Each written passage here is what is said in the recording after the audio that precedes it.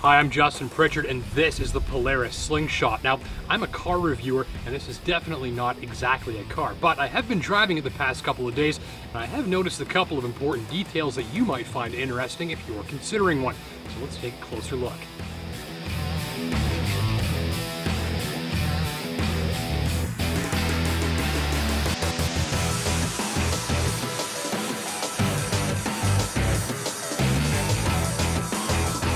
Alright, so getting in and out, it's just like getting into a little sports car. Now watch my left foot.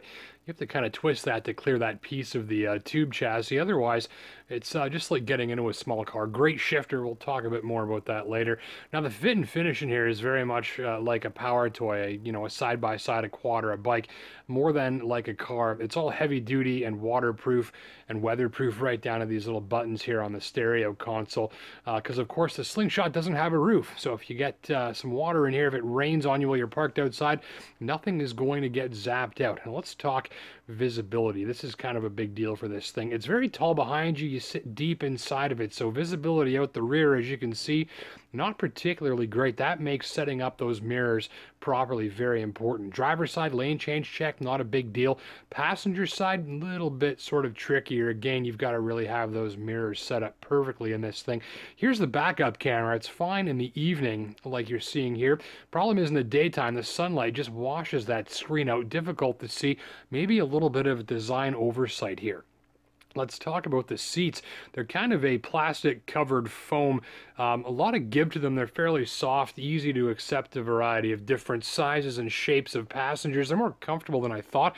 Just keep in mind that because they're weatherproof, they don't breathe. So if it's hot out while you're driving, you will have Niagara Falls level back perspiration. And this shifter is just like really good. 5-speed manual, nice slick short throw on it. The clutch has a good bite, but it's forgiving in traffic.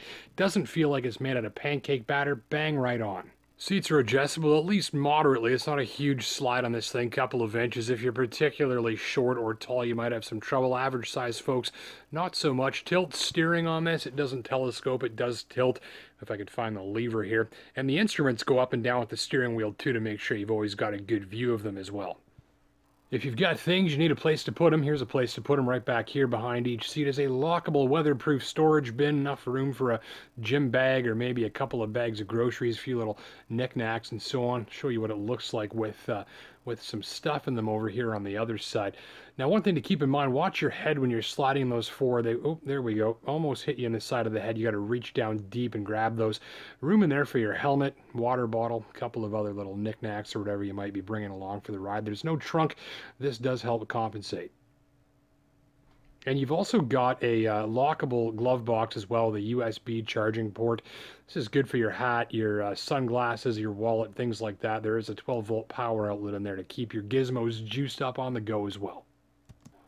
Alright, so headlights, you'll see them switch from low beam to high beam here in a moment. There we go. I've bumped the iris on the camera to give you a little better image of what these look like. The light's fairly powerful, but it just kind of stays right in front of the vehicle. Doesn't reach all that far. Not a lot of fantastic peripheral illumination here. If you're someone out and about after dark a fair bit, Polaris will sell you some additional lighting provisions, which I would highly recommend.